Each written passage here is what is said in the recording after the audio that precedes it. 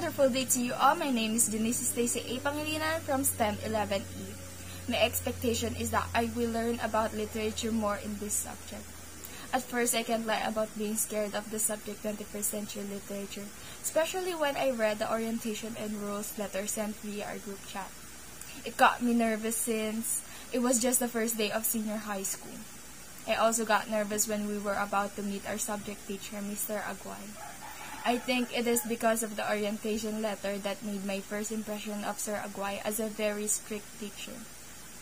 As we go on, I realized that he was just strict because he wanted us to learn just like all the other teachers would.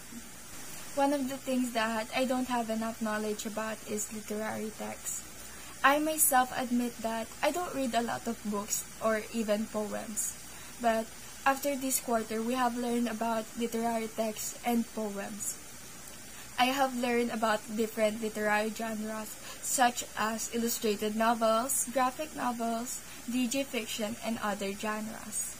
The most unforgettable activity for me that we had that helped me gain knowledge that I think will be beneficial to me as a person when I graduate from senior high school is the activity where we all made and shared our own salbabida stories.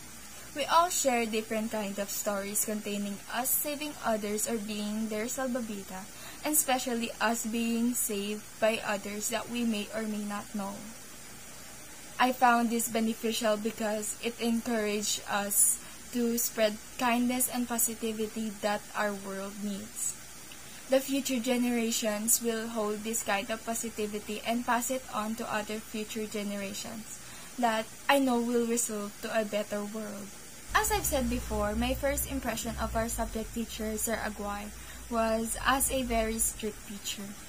But that was just my first impression. After spending the whole quarter with him, I realized that he's not that strict after all and that he is also considerate. He can sometimes come off as a little scary because he is a little strict, but this strictness has become a very effective way of him teaching us. It is because it makes us do more effort than we usually do because we want to impress him.